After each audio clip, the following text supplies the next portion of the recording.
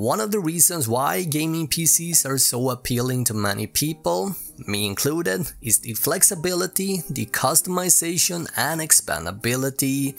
However, while gaming PCs is such an amazing hobby with so many different PC parts to choose from, it can make it quite confusing. What components are actually required to get a PC build up and running, and how much does a gaming PC actually cost? In today's video, I'm going to explain every PC component one by one, what each PC part do, and what you need to think about when building your own gaming PC, hopefully making the whole process of putting together your next gaming PC a little bit easier. Let's dive into the video, and let's start by covering the GPU. The graphics card or the GPU is by far the single most important component in a gaming PC, and it is the component that does the major heavy lifting. The difference between an old and obsolete GPU versus the latest Gen 30 series GPU from Nvidia can mean the difference between a complete slideshow in your favorite game and a silky smooth gaming experience. The GPU basically does all the rendering and outputs it on the monitor. The graphics card dictates what frame rate or in-game smoothness you get based on the level of details and resolution you select. A budget-oriented GPU is often quite limited when it comes to resolution and graphics preset, while a more powerful graphics card gives you more flexibility because of the extra compute power. For example, a $330 GTX 1660 Super is able to run Call of Duty Warzone at 1080p maxed out at an average of 98 FPS, while a $499 RTX 3070 is able to run the game at 4K, and that is 1080p times 4, using the same settings at only 10 FPS lower. It is therefore important to figure out what you want out of your gaming PC first, and then pick a graphics card after that. That is one of the reasons why I typically start with the monitor when someone asks what graphics card they should pick. For example, someone with a more standard like 1080p 60Hz monitor will be more than happy with a $220 GTX 1660, while someone with, let's say, a 1440p 160Hz display will probably look for something like a $479 6700 XT or an RTX 3070. Now, these GPUs not only have much more compute power than the 1660, they also carry more VRAM or video memory, which basically allows you to run your favorite game at high resolution without lag or stutter. Picking up a GPU is easy. All you have to do is really to look up benchmarks for the games you like to play. Now, when it comes to picking the actual GPU, right now there are two brands to choose from: Nvidia, AMD, and soon Intel. Now, what you often find is two brands on a graphics card, and the reason for that is because neither AMD or Nvidia produce their graphics cards in higher volume. Instead, they simply make the graphics chip and then they ship it to various third-party companies such as Gigabyte, Asus, MSI, and PowerColor.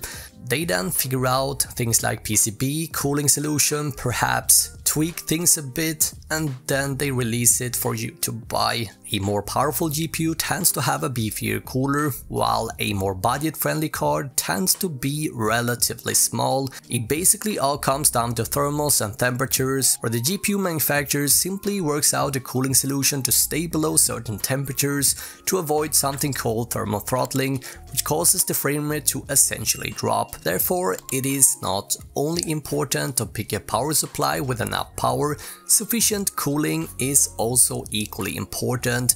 And the case or the chassis in which the GPU will house also needs to have adequate airflow for the GPU not to overheat. So to summarize the GPU, I would like to think of it being the main driver, the heavy lifter, and the component that impacts the gaming experience the most. The CPU and the GPU installed into this board called a motherboard, where the CPU fits into a socket and the GPU into one of these PCIe slots. Now, as long as you avoid the most basic and cheapest motherboards on the market, the motherboard won't have any impact on the performance. Now let's say you have a high refresh rate 1080p monitor and aim to build a budget-friendly system. Typically a 6-core Ryzen 5 5600X or an Intel 12th Gen 12400 would be a great place to start. Now while 4-core CPUs are still being manufactured and still being recommended, I would typically avoid those as we are starting to see more games starting to benefit from 6 and 8-core CPUs. And that is typically the range I'd like to focus on, as anything more than 8 cores hasn't shown to give any significant performance boost in game, at least not as of yet.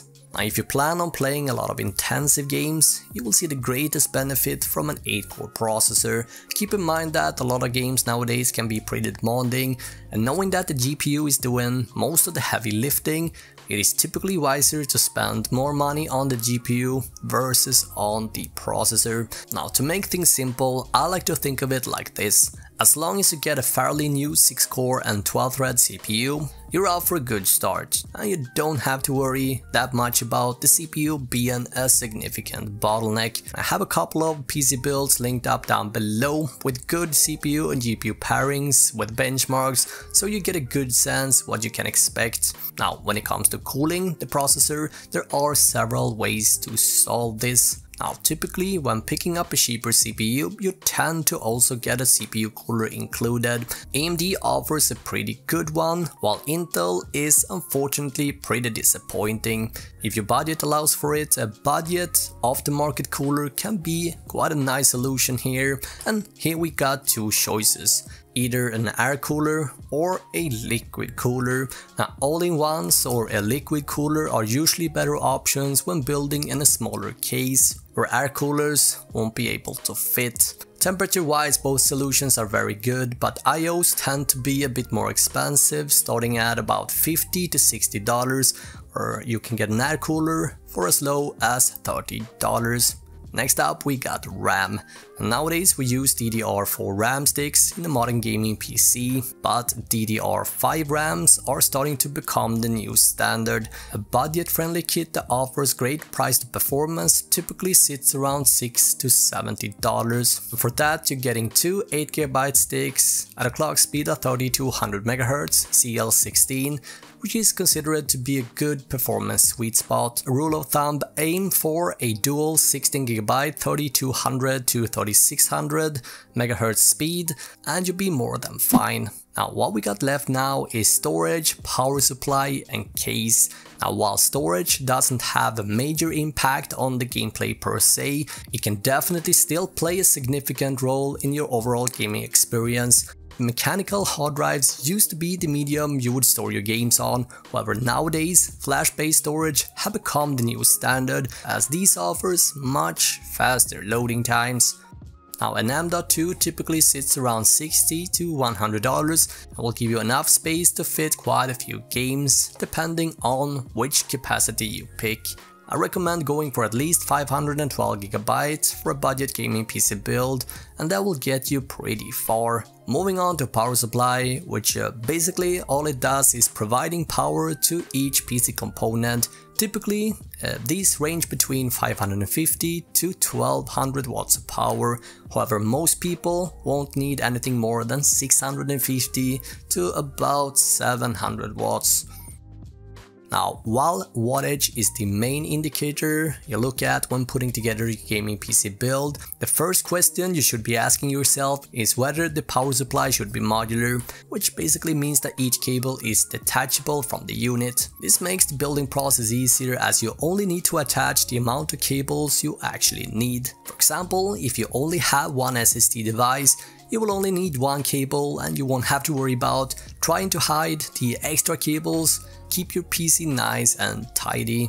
Now this adds a few dollars to the price tag, but it can be worth it, considering especially when building in a smaller form factor. Which kind of begs the question, what is a form factor? So motherboard comes in several different sizes, for ATX, MATX and Mini ITX being the most popular ones. Which one you should get depends on what kind of PC you'd like to build. If you for example want to build a smaller PC, you will look for either M80X or Mini ETX.